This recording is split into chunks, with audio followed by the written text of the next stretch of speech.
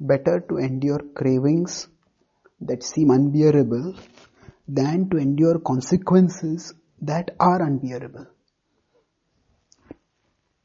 We are often subjected to cravings that seem unbearable. For example, somebody is an alcoholic, maybe even a recovering alcoholic. Then the urge to indulge, urge to drink hits them. And when it hits them, it's almost impossible to resist it, to give it up. And what do? If they think, oh, this is unbearable, and they give it up, then what happens? Each indulgence makes that craving stronger. And initially you might feel, even if I give in to it, it's not a big problem. I drink. Okay. But the problem is, when the craving, now it seems irresistible, but when we give in to it, next time when it comes, it may even be stronger. That means that it may well be such that it makes people, it may not only come upon us with greater force, but it may drag us with greater force to a greater degree. That means we might indulge more and more. Sometimes we might just drink too much. But sometimes the alcoholic might drink too much and then might drive. And driving under influence and under intoxication can be a serious crime in itself. But if, say, they cause an accident, they knock over someone, God forbid they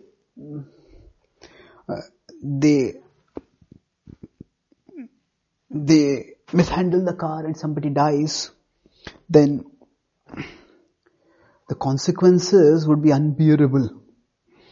So initially, when the craving comes, we only sense the force of the craving and feel that this is too difficult to bear. But instead, if we consider the force with which the craving is going to make us act and the consequences of the action, then we may well realize, hey, this is not worth it. The craving feels unbearable. However, if we determinedly try to redirect our consciousness elsewhere, it is bearable. It requires willpower, and it requires a significant amount of willpower to tolerate the cravings. But at least to some extent it is in our control. However, once the consequences hit us, then it's not in our control at all. If it becomes a police case, then our willpower is not going to save us from those painful consequences. So, there may be consequences that are unbearable, and they will be far more serious than the cravings which seem unbearable. The Bhagavad Gita points to this downward escalation that happens from 1611 to 1615. It says in 1612 that when somebody starts indulging, first it says, Chintam aparimayam cha pralayantam upashritaha kamopabhoga parama etapaditi nishchitaha.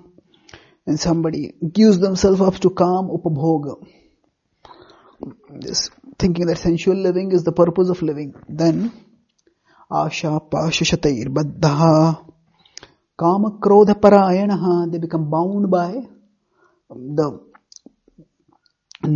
the shackle, by the noose of desires. They become sold out to kama and krodha. And an ihante kama bhogartham, and for indulging in that particular craving, anyayenartha sanchayan, they start committing illegal activities to gain wealth, to gain the necessary resources. And the next verse describes how people who are covetous may degenerate to even becoming murderous. Idamadya maya alabdam imam prapse manoratham. Idamasti idamapi me bhavishyati punardhanam asau maya hatah shatrur. Hanishye chaparanapi ishvaro hamam bhogi. Siddho aham balvan sukhi. Adhyo abhijanvan asmi konyasti sadrisho maya. Yakshe dasyami modishya ityajnana vimohitaha. So, in the craving for money, they may even kill others and they may delight in killing others. But eventually that is ghastly karma and the consequences will catch up with them and the consequences will be unbearable. So therefore, it's vital that we, before the cravings hit us, we calmly remind ourselves, maybe even write down the consequences that can happen if we give into those cravings. We may think that I will give into this craving only up to a particular degree and not beyond that. But once the craving hits, it's very difficult to regulate how far it will drag us. And therefore it's best to work as hard as possible to bear the craving that seems unbearable.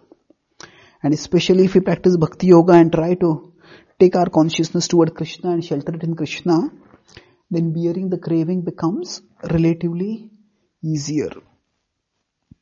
Thank you.